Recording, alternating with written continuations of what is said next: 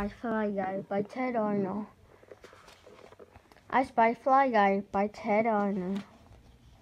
Dang it. A boy had a pet fly. He named him Fly Guy.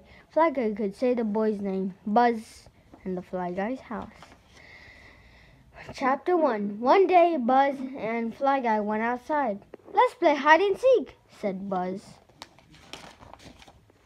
Fly Guy hid in the garbage can. As you can see, he's in the garbage can. He always hid in the garbage can. He liked to eat while Buzz was looking for him. "I spy Fly Guy," said Buzz. "It's my turn to hide." Buzz hid in the garden shed and shut the door. Fly Guy found a way in. "Buzz, you are good," said Buzz. "It's your turn to hide again." Fly Guy hid in the garbage can again. Just then the garbage man came. He dumped the garbage into the truck and drove away. Buzz's dad was going to work. "Dad, the truck is going." "I'm going to I'm going to work, son."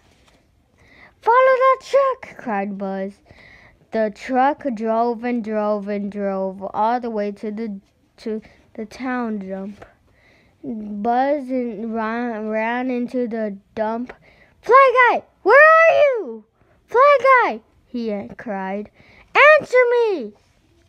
And a zillion flies all answered. "Buzz!" "Oh no!" cried Buzz. "They can all say my name. How will I find Fly Guy?" Buzz spied a fly hiding. "Do I spy Fly Guy?" The fly flew away. Buzz spied a fly eating. "Do I spy Fly Guy?" The fly boinked his head on the nose and flew away. Buzz saw a fly landing in his hand. "Do I spy Fly Guy?" The fly bit him and flew away. Chapter 3. Buzz was sad. Fly Guy gone forever? He kicked a can. He kicked a jar. Then Buzz remembered they were playing seek still. "Okay, Fly Guy," yelled Buzz. "I give up. You win." And he's right there. It's up on the cap. He heard a voice from above. "I spy Fly Guy," cried Buzz. It's upside down Buzz. Buzz.